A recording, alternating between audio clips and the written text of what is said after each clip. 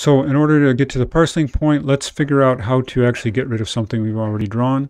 So I'm going to select, I'm going to go ahead and select our site A, click on it. And once again, we have this little screen redraw problem. And I'm going to hit the garbage can here and delete that site. And I don't know if hold on. There we go. I've deleted the site now. And now I want to go back and use the parcel tool. That'll turn on the parcels. I'll turn the topography off just because it's a little bit busy. And you'll notice that wherever we roll over here, we can actually add site. So I'm going to click on that one. It's going to ask to define that right away. We'll go ahead and just pick any kind of parceling. And then I'm going to go ahead and add the other site. And that gives us a continuous one. And I think I have to click on this again in order to turn it off. All right, so once again, we've combined the two parcels, and now it's fully populated. And once again, let's take a look at this in 3D. And we have our development. Now, at any point you want to change that, we have of the full assortment of, and this is actually erroring out probably because it exceeds a zoning requirement. So that's how we do parceling. And now the next thing about parceling is we own this site, this total site, but let's say we don't want to use it all for the same kind of housing type or use. We have a tool here, and let me figure out how to get it activated.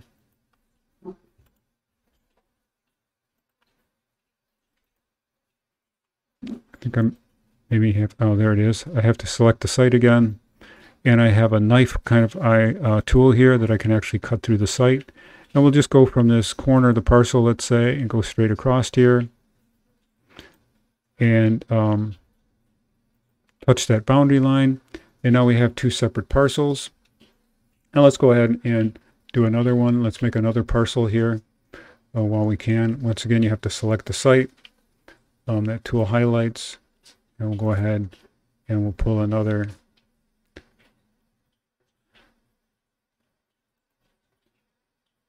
parcel up this way until I touch that boundary line. And now we have three sites available to us, and you'll notice how we can open and close any of those. So let's go ahead and let's say we're going to put an office building here on this site. So I've selected site A, and we're going to put a, let's see, let's just play around here. We'll put a spec office just to see what it looks like. How about a tower? And we're on the first floor, so it's a little unremarkable looking, but we'll go ahead and we'll flip that to 3D so you can see what it is. A huge ugly mass. Let's say we just don't want that to happen under no circumstances. So I'm going to go to maybe something a little more temperate. And it's sitting on the site a little bit funny here. So I'm trying to figure out, there is a place where if we go to the building, we can actually get a little bit of control on how we locate that on the site. So this might be a way to deal with the way we want to organize this, so we could have this large amount of green space towards where our other kind of housing is located. Let's say over here, we decided we wanted to put a supermarket, so I'm going to select that site, or try to. Let's see if I highlight that and select one of these. We'll put a grocery store there. And I always pick the wrong one. I'm going to see if I can undo that.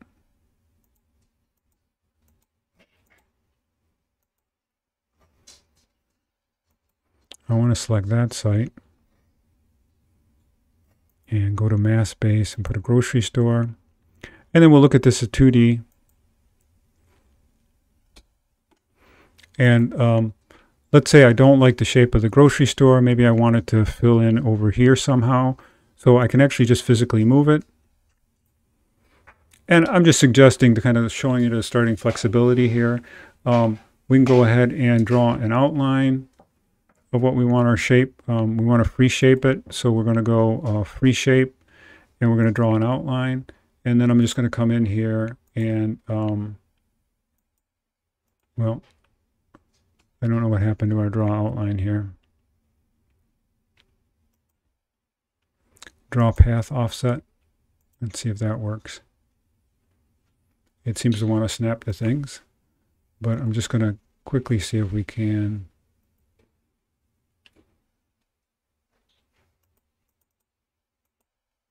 That's not going to be right. Let's try draw outline.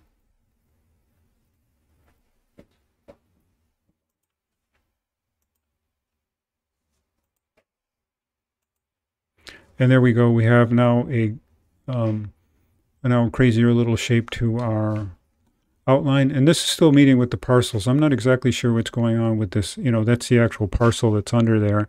If I turn on the show parcels, let's see if that'll show up. So here's an error, which is kind of interesting, right? It isn't able to identify these kind of curvilinear shapes. So this is where we might want to come in and actually make a little bit of a modification to this. Let's see if we can do that. I guess we can. I don't know if we can add another point, but that would be interesting to kind of explore. Now the parking looks like it's way too huge here.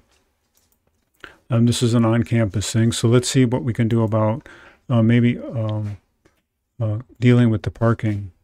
So let's go to parking, it's fill, and let's go to free shape, and let's draw an outline, and let's say we're going to draw a parking lot over here, and that gets us a parking lot started, and then we could go in and make adjustments to its actual configuration.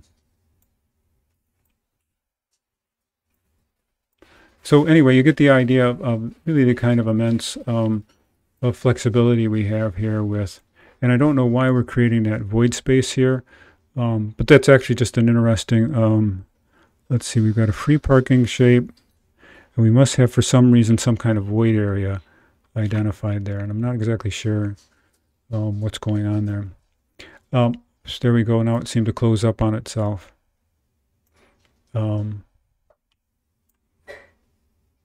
that might have to do with some kind of requirements for maximum or minimum amounts of size. So really a fun and powerful tool. Once again, we go to a 3D view here. And this doesn't even include, I guess, kind of some of the other exciting ideas about what this is for a developer, because all of these developments have tabulation to the number of parcels. So if we look at things like land cost, it's assuming land costs, construction costs, and returns on investment. We can create various schemes. We can actually do energy modeling, and we can do rendering with it. We can launch that into Enscape. We can also import this into Revit. So one of the other things before we start to look at maybe that idea of importing it into Revit, and this obviously, one of the things really bothering me here right now is this. Let's see, we have some highlighted. We can actually change the stories of this, but I don't like that. But I do find that I don't like that it's only 11-foot tall building. So I'm going to go to 1 story again, and I'm going to just change our building and let's make it at least 30 feet tall, so we get a better concept of the proper kind of scale between the mass of the building and that. So I'd like to change this layout here. I'm going to figure out how to do that in a clever way. I'm going to put it on pause a minute so you don't have to watch me fumble with it.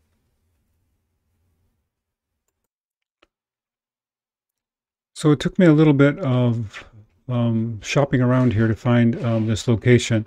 But if we go to, we change the zoning to, let me see again. Hold on. I want to go to townhomes, and I go to housing. And let me make sure it is. So I want to go to townhomes. And excuse me, because that's going to redraw. And then I go to housing, and my screen is getting really finicky here.